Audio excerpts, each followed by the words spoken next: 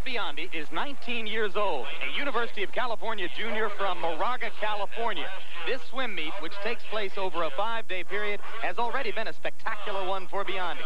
It began Tuesday evening with the final of the 100-meter freestyle.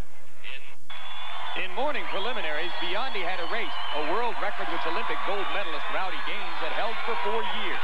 But that was but a preview of his breathtaking swim in the final, when he became the first man in history to swim 100 meters in less than 49 seconds. Quite an accomplishment for anyone. But to insiders in this sport, a feat made more remarkable by the fact it came in only Biondi's 3rd year of serious swimming. Before the Olympic summer of 1984, he had never trained for any significant length of time in a long course pool. But it's by no means a surprise to find a young man of Biondi's background excelling in water sports. 19 years of growing up in the Bay Area suburb of Moraga have given Matt the territorial privileges of Northern California. Strong winds, blue water, and the chance to stretch his legs a bit. Where are you going with what side are you going? Did you give up the helm here? The result is a healthy friendliness and a 6'6" frame which moves him through the water quite literally in the manner of a big fish. I love the water, and it's just real peaceful for me to be out there. I've always loved the water as a little kid, from taking a bath to going down to the local reservoir just to sail a little sailboat or feed the ducks or something like that. The water's always been something that's excited me, and I feel very comfortable around it and in it and under it or wherever. And sailing provides, you know, the perfect escape for me, for my interest, and you know, I love spending time with my dad and my family when we all go out together. I've always loved dolphins. I've always admired the way they're hydrodynamically efficient in the water. Every time I think about moving through the water, that's exactly what I think of. A smooth, efficient motion with dolphins and you know, sea mammals the way they do, even otters or seals.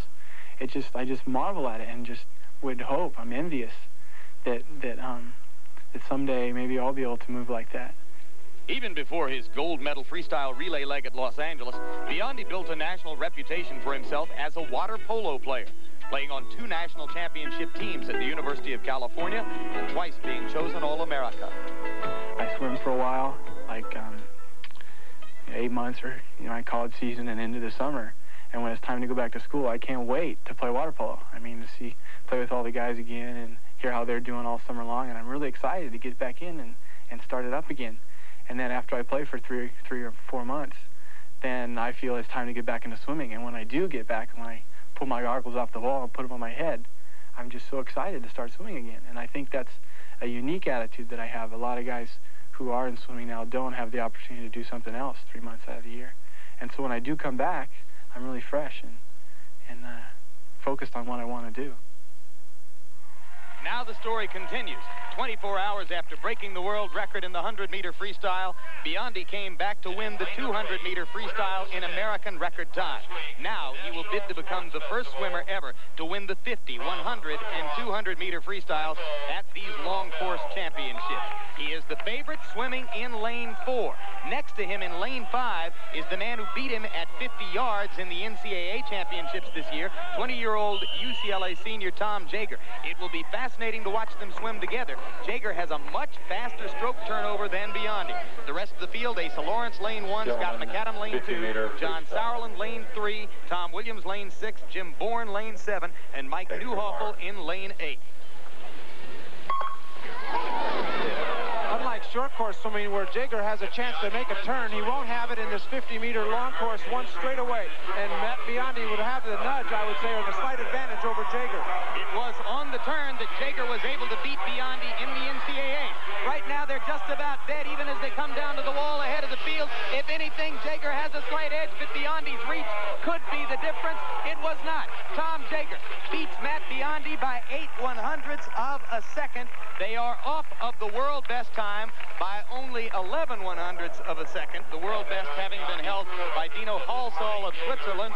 And that time it looked as though Biondi's 6'6" frame was a disadvantage against the quicker Jager. Well, I think Jager got off to a better start, and I think that's what actually won the race, that 8/100ths advantage of the start. And when they came down to the final last meters, and you'll be able to see this on your screen in just a moment, Jager had the slight advantage because he had the stroke advantage coming into the wall. He had his timing down just a little bit better. There you can see just above Jager, Jager swimming there in the middle of the pool, and Biondi just above him in lane number 4. Jager definitely had the lead, much more of an advantage with about 5 meters to go as they got into the blue lane lines. Biondi made his move, but just a little bit too late, and it came down to the final stroke. There you can see Jager stroking right in, just 8/100ths of a second. If you look at it, the camera and the finish, it almost looked like a tie. 8/100ths of a second translates to about the length of a hand with perhaps part of the wrist added. That is the margin by which Tom Jager beat Matt Biondi. Third place in the race went to the man in lane 3, John Sauerland, also of UCLA, like Jager. Quickly now, another look back, this time at the start of the race, where it appeared, Mark Spitz, that Biondi may have made a mistake. Well, Jim, on this great isolated view of Matt starting the race, he's got a tremendous amount of thrust on his legs. When he hits the water, he's going to arc his body. But he did the arc a little bit too acutely, and he popped up and got some air underneath his chest, just like an airplane taking off from an airport. And that probably cost him the 8/100ths of a second that was necessary to win the race against Tom Jager swimming right next to him. Now let's go down to poolside with Matt Biondi and Donna DeVerona. Thank you, Mark. Matt, could you take me through your start? It seemed, according to Mark, that you had a little trouble there. Well, I definitely had a little trouble in my start. It wasn't the best start I've ever had. I've been working on trying to improve my start and turn. Fortunately, 50 meters, there's no turn, so I was really hoping that this would turn out a little better than it did. But as far as my start goes, I'll just have to keep working on it and try to improve on the start every time. So you learned something from this competition. How important was it for you to win all 3?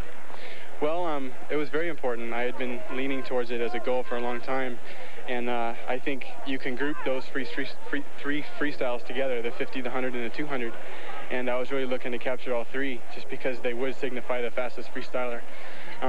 You know, I didn't get it, but it'll still be a goal of mine, and I'll try to work to get it next time.